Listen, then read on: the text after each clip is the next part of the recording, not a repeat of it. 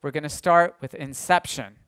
A startup can begin from any number of ideas, but whether the business adds value, generates wealth, or solves a particular problem, they must serve the consumer first and foremost. And so our first session explores how consumer insight plays a role in an entrepreneur's journey. Every fashion entrepreneur needs a better understanding of the Chinese consumer. Here in China, it is easy to be complacent about Chinese consumers because they seem so familiar. Overseas, Chinese consumers are often misunderstood or misrepresented as a monolith. As LVMH Group President of Greater China, Andrew Wu has an intimate understanding of Chinese luxury consumers and the forces shaping their purchasing decisions.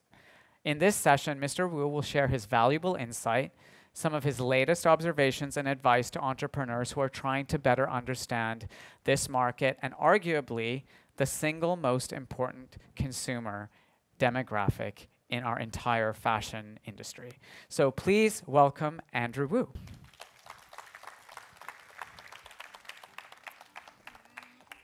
So Andrew, we were just having lunch and talking about a little bit about your esteemed career here in China as the group president of LVMH. But before we get started on the your specific expertise, I just thought you should share a little bit about your connection to Shanghai and China. You've spent time abroad in Canada, but you came back here in 1993 after having grown up here. So maybe just tell us a little bit about your personal background. Well, probably not to waste too much time. I'm here very much for China, for BoF, and I'm also here more as a native of China and specifically a native of Shanghai, much more than an executive of LVMH. So yes, I think it's extraordinary transformation of the country and the city that I've personally witnessed especially since I came back in 1993.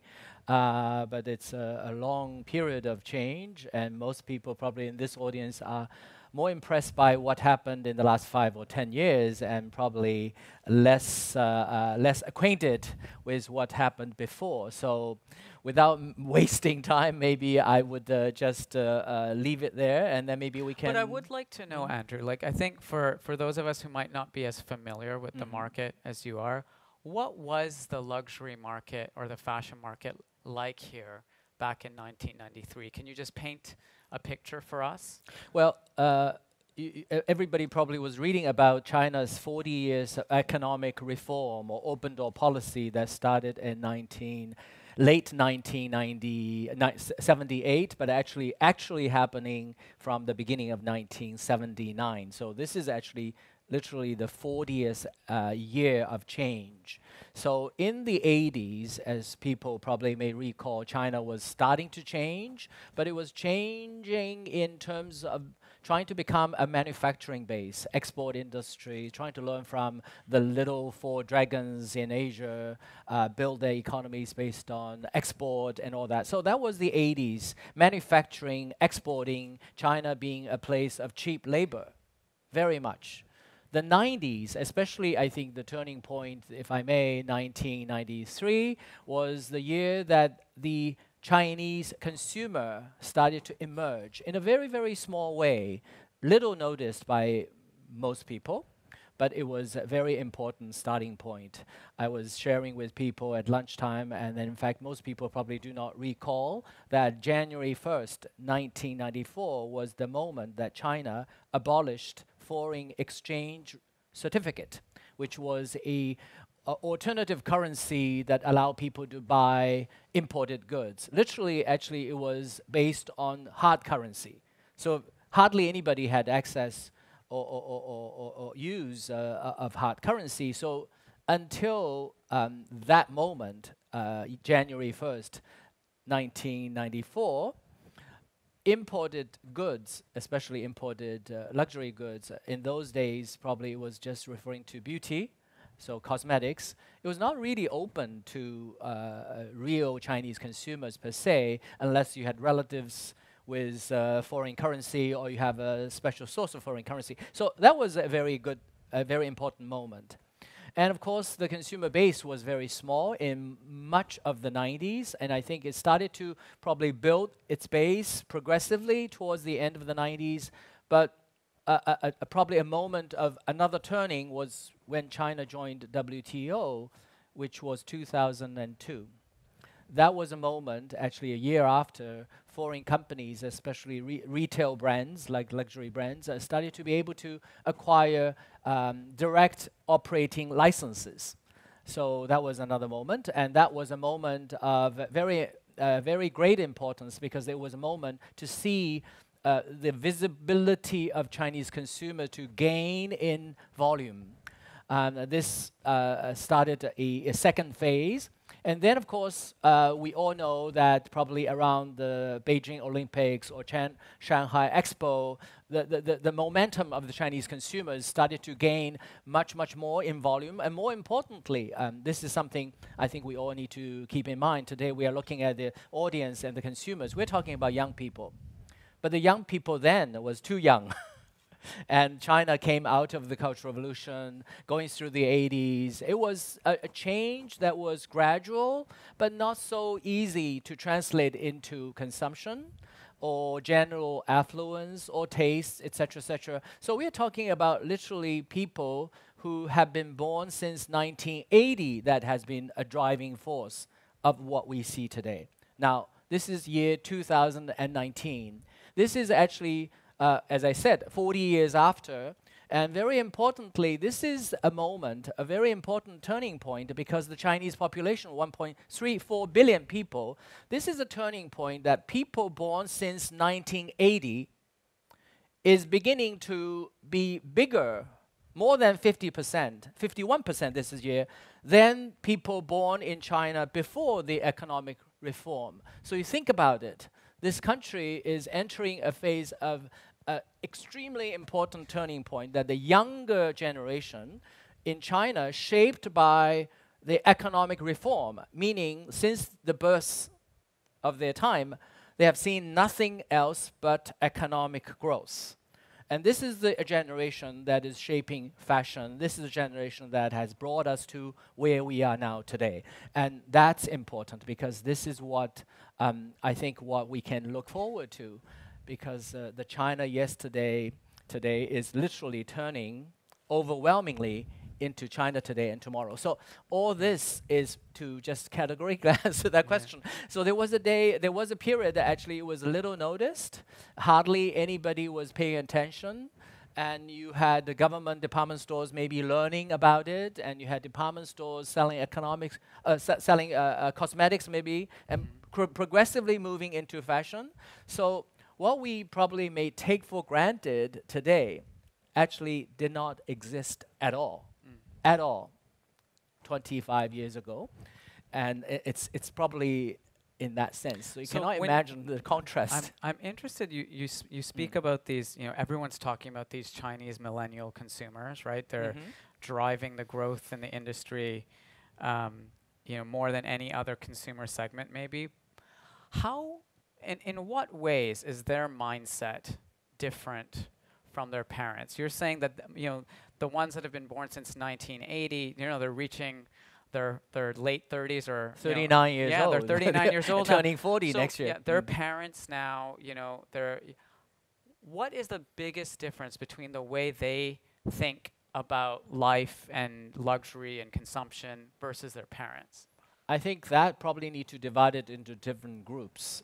Probably the first wave would be represented by people who were born in 1980s, who are now pushing 40.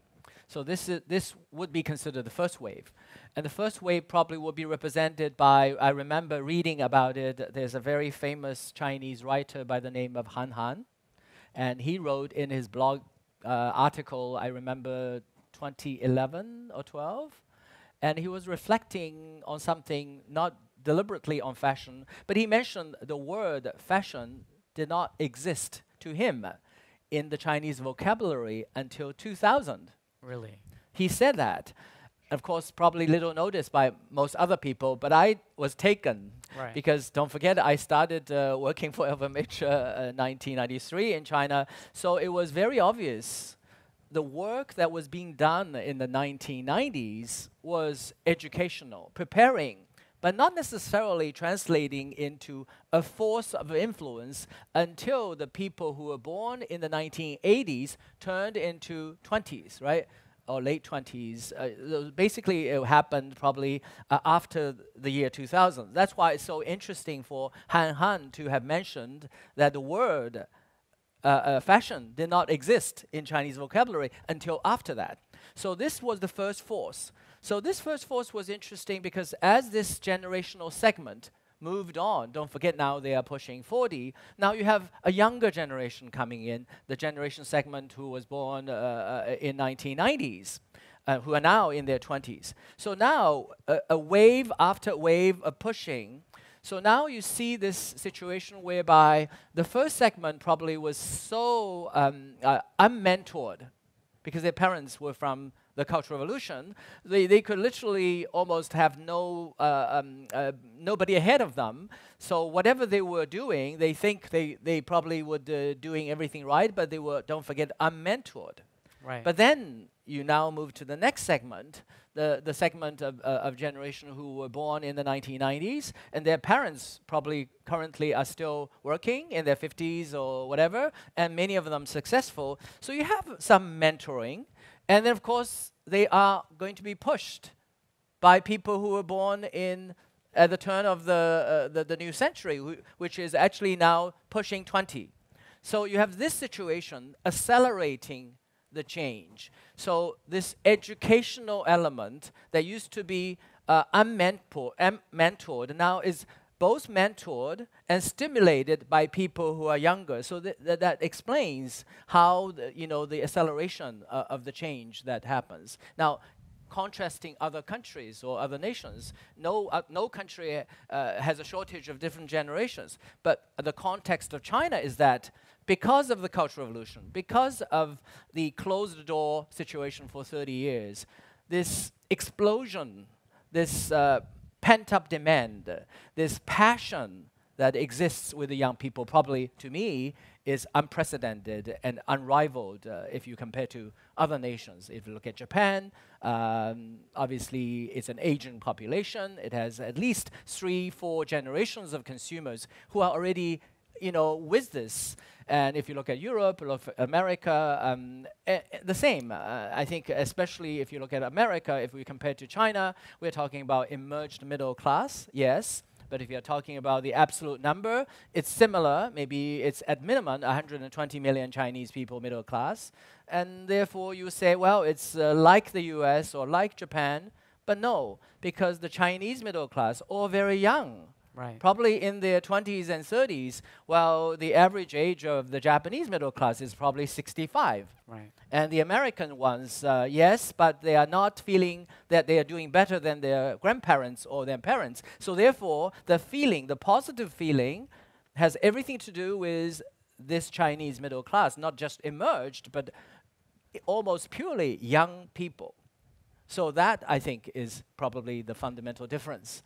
The So accelerated That explains space. why every time I come here, it feels like everything's changing so quickly. Yes. In a market where the consumer is advancing at such a rapid pace, where the market context is changing so quickly, what do you advise people, like entrepreneurs? We have entrepreneurs here from, international markets. We have entrepreneurs here from China. How do you connect with a consumer in the context where the market is so fast?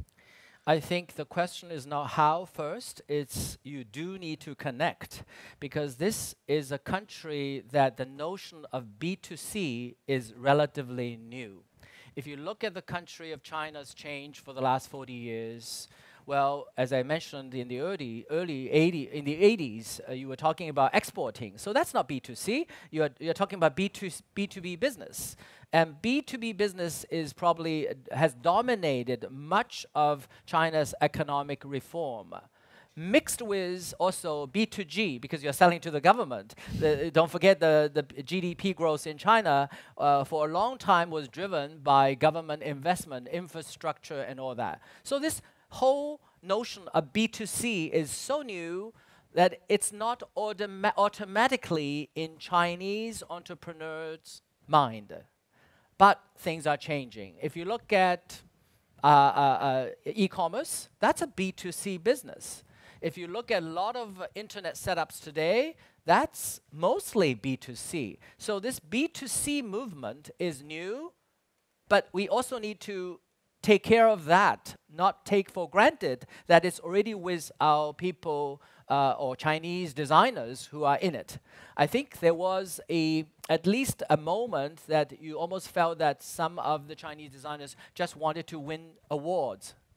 But do they connect with the consumers? So therefore, connecting with the consumers is a notion in China that should not be taken for granted. It's something that is happening. I see younger generation of Chinese designers more and more embracing it, and that's the right way to go about it. And this is so important because unless you connect with the consumers, just having a design, something that could win awards, as you know, it doesn't necessarily make a business. And in the end, it's not an award-winning competition. It's the contest vis-a-vis the consumers. The consumers are the ultimate sort of judge and endorser and in fact the force to make or break a concept or business. So I think that probably precedes the notion of how. Okay, so now tell us how. I would not be right to pretend that I know how. Okay. I think the how is in the game of engagement, and actually there's no right answer, one right answer for everyone. There's nothing wrong if a Chinese designer wants to design and win non-Chinese audience. Nothing wrong if you make it work. So that's one way. You could be a Chinese designer and become a very big force in America or in Europe or anywhere. So not necessarily there's a defined sort of a consumer that you have to go after, but you have to go after someone, not just winning an award. So with that, then it becomes the how goes into where. So if you look at China, are you looking at Shanghai area? Or you're looking at Mongolia? Are you looking at Beijing area? So there's a lot of differences, I think, even within China. You could connect with someone and not connect with the others. So I think that's very important, but the key is you need to connect. You need to connect with consumers. Large, big, small, it's different because for maybe investors, that people like to see scalability and immediately you serve a billion Chinese consumers. If you could do it, it's all good. But that doesn't mean there's anything wrong if you're connecting with 200 consumers or 2,000 consumers or 200,000 consumers. Look at Shanghai. It's a city of 25 million people. So a 25 million population city is the size of Australia, the size of Canada, the size of bigger than many European countries. So nothing wrong with that. And if you look at, again, more specifically, the Greater Shanghai area, this is an incredibly affluent neighborhood, if you may. Within 1 hour, you get to Hangzhou, which is another mega city. Within 1.5 hours, probably you reach Nanjing, and etc. So this is really something that you really need to specifically look at, rather than just look at China as if it's just a uniformed market. And of course, we know the general Chinese economy's growth is slowing down. Last year was at 6.6%, the slowest probably that we can remember. But don't forget, the scale is so big, 6.6% growth last year. Guess what? It translates into the total GDP of Australia. So China grew and Australia in one year. So that's something to think about, the scale. And of course, this year, at minimum, China is going to grow probably 6%. Yeah, but that's another something, perhaps another Australia, right? So, and also consumption. I know that many people talk about last year, probably the general consumption is the slowest, growing at a single digit at probably 9%.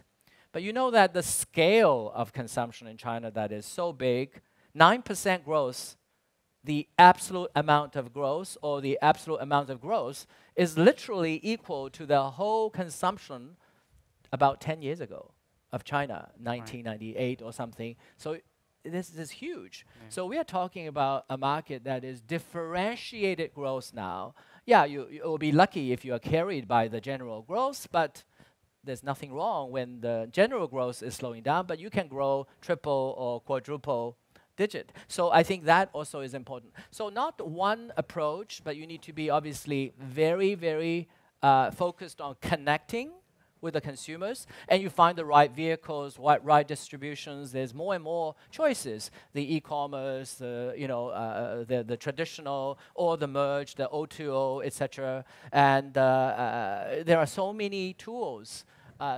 In many cases, much more advanced in many parts of the world. Yeah, one of the things I did want to touch upon was the role of technology in this kind of connection, or going after these market opportunities. I mean, for those of us from the West, when we're here and we like download WeChat on our phone, and we see just everything that WeChat can do, because WeChat's kind of like, a combination of like Apple Pay, Facebook, Instagram, like it's like everything combined. And in the West now, Mark Zuckerberg says that he's consolidating the messaging of WhatsApp and Instagram. They're trying to catch up with the technology here. Yes. And you sit in a very interesting position, as part of this, large global group. When you see technology in this country, how is that changing the market here? The way big brands or small brands go after the market opportunity? Because clearly when you have things like WeChat, it's a game changer. Yes, I think I'm not a technology person, so I cannot comment on technology, but I can say one thing. People probably far away, or people even living in the environment, all become acutely aware of the air pollution and the smog and all those, all of which is true.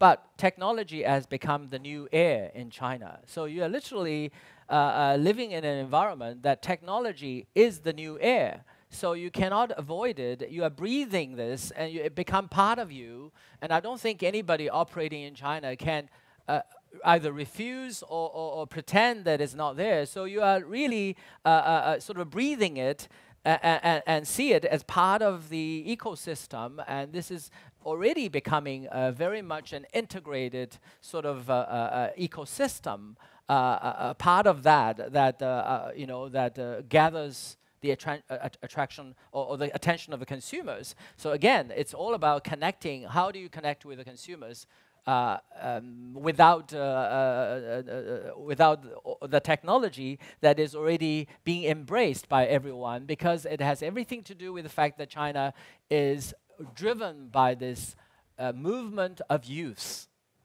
and therefore it adapts and adopts new things, adapts to and adopts new things faster, more readily, probably than other places. Plus, there's this passionate component.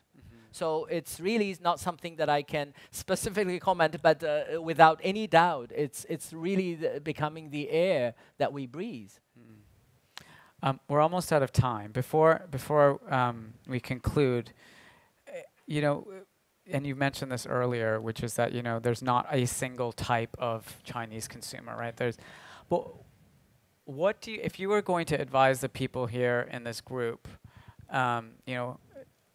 what is the single most misunderstood thing about reaching and connecting with the Chinese consumer? What advice would you give to people to kind of overcome in their mindsets about the consumers here in China?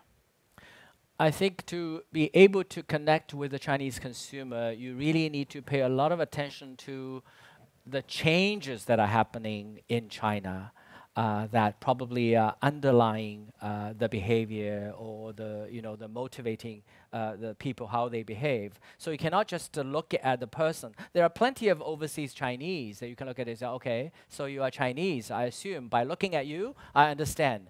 Yeah, but that's not in the right context. Right? Sometimes the Chinese people overseas present one view or the other of the Chinese, all true, but not necessarily sufficient for you to understand. Hong Kong sits next to mainland China, as close as any other location could, or the closest. Hong Kong sees probably 50 million mainland Chinese visits a year, probably contribute hugely to Hong Kong's retail more than any other forces. But does Hong Kong understand mainland Chinese by looking at the people on Canton Road? Do they understand enough? And I would say not just by looking at them on Canton Road. I would say that's not sufficient. Because even when you see a lot of Chinese, well, they behave differently when they are on Canton Road. And you probably don't know where they come from, what motivates them to buy. And you cannot really do much if they don't come. And there's not much you can drag them. So therefore, by looking at just at the Chinese is not sufficient. So therefore, how? I think the danger, I cannot say what is right, I can say what is wrong. You should not just take the easy way and say, oh, I just recruit 2 Chinese students who are studying there, so I assume they represent the whole of China.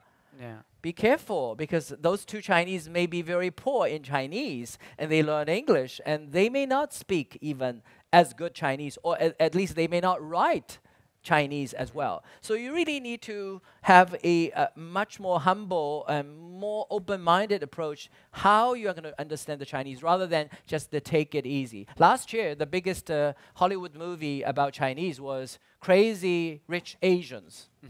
Very big, but very small, flopped in China. Did you know that? Why? Because it's not Chinese, it's Singaporean Chinese. Right.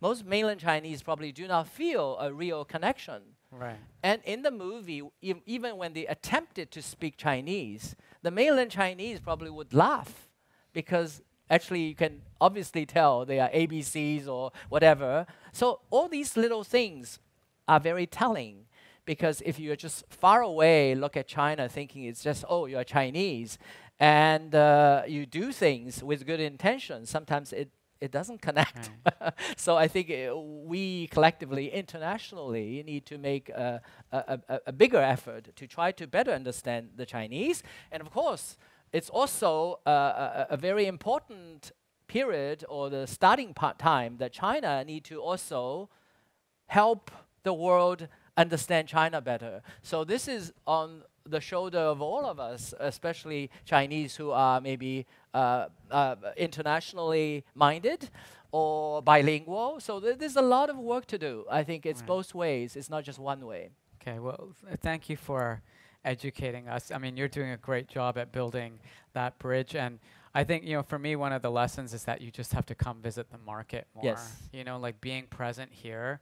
There's nothing like being on the ground here in China, talking to people, seeing what people are wearing, understanding what people are interested in culturally, what they're talking about in terms of what's going on in the world. The best way is to come here and talk to people like you. So thank you very much, Andrew. Thank you. Thank you. Thank you. All right.